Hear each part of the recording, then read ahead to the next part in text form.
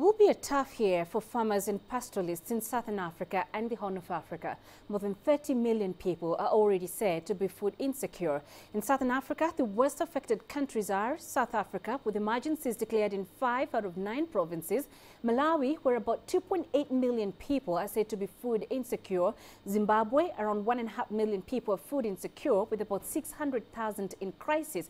And then there is Angola, 1.25 million people there are at risk nationwide, and Mozambique, where about 800,000 people are at risk.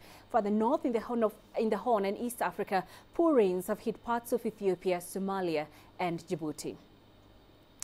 Well, let's discuss the situation in the south further. Angelo Kupla joins us live from Johannesburg. Angelo, Ethiopia, which appears to be the worst hit nation here in East Africa, is already seeking international aid to cope with the drought. How are nations in the southern region coping? Well, this El-Nino weather pattern has severely affected this region here, and according to long-term weather forecasts from the South African Weather Bureau, it's going to be the case for at least until the end of the summer season. So we've probably got another 6 to 8 weeks to go of this really bad weather where there's no rain or minimal rain. Some rain has fallen in the last week or two, but it's simply not enough. The situation in Zimbabwe is becoming critical. The country there said that their grain import requirements are set at around 1.5 million tons, but local analysts are suggesting that they probably underestimated their requirement there. Botswana has a severe water shortage, so there's nothing being planted in that country. Lesotho, of course, has water, but they also don't have much grain that they can harvest and grow. Namibia doesn't have any commercial grain crop to speak of, but they do have access to the ocean, so they can directly import. So even if rains do come now, the harvesting for this particular season is effectively at an end. So there's going to be lots of importing that's going to be happening. Panina? And South Africa, Angelo, is the most economically stable of the affected countries in that region.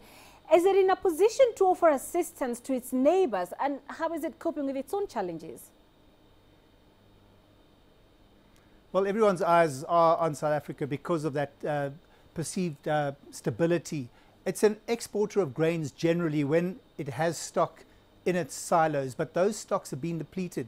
South Africa has to import around about 5.6 million tons of maize just to meet its internal requirements.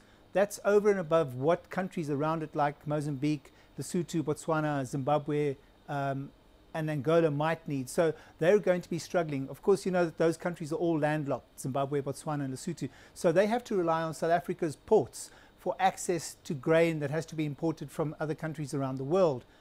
This means that there's going to be additional stress placed on the South African infrastructure. We are hearing, though, that Transnet Rail has made some rail cars available because of the slump in the mining sector. And that's going to create capacity, but the grain still needs to be moved from those ports in South Africa onto the borders so that they can be moved to silos in the neighboring countries.